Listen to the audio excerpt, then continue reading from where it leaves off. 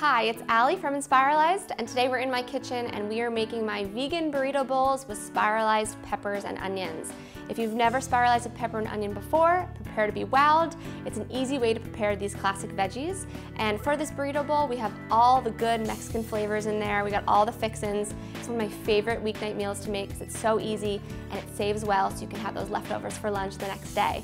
So we're going to start by prepping our peppers and onions for the Spiralizer. For the onion, we're already prepped. All we need to do is slice the ends off, and then we just need to peel the skin off of the onion because it is not edible. The bell peppers are a little more interesting.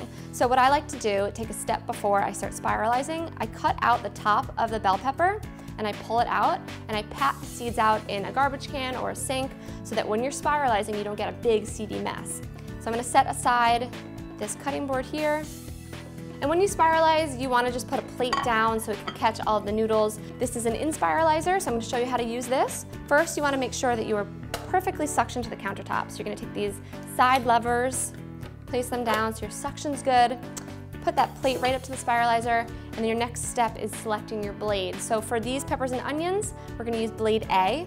I'm going to take this green knob on the side, switch until I'm set to blade A, and now we're ready to go. So I'm going to start with the green bell pepper, which we prepped before, so it shouldn't be as messy as the red pepper is going to be. So I'm just going to center the pepper right on the Spiralizer as best you can.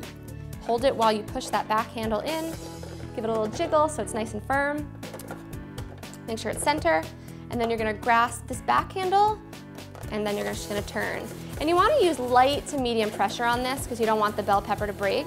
But as you can see, it is perfectly slicing a bell pepper, and I would challenge the best of chefs to get a slice that consistently even.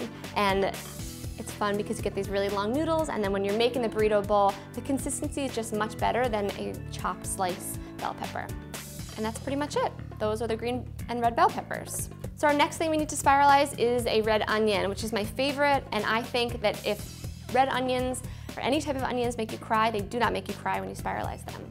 Now that we have our peppers and onions ready to go, we're just going to set a large skillet over medium-high heat, more on the high side. So now that I'm heating that up, I'm just going to add in about a tablespoon and a half of olive oil. And once it's shimmering, we're going to add in the peppers and onions. All right, and now I'm going to season them with some salt and pepper. All right, so the key to making these really flavorful for that burrito bowl are the spices.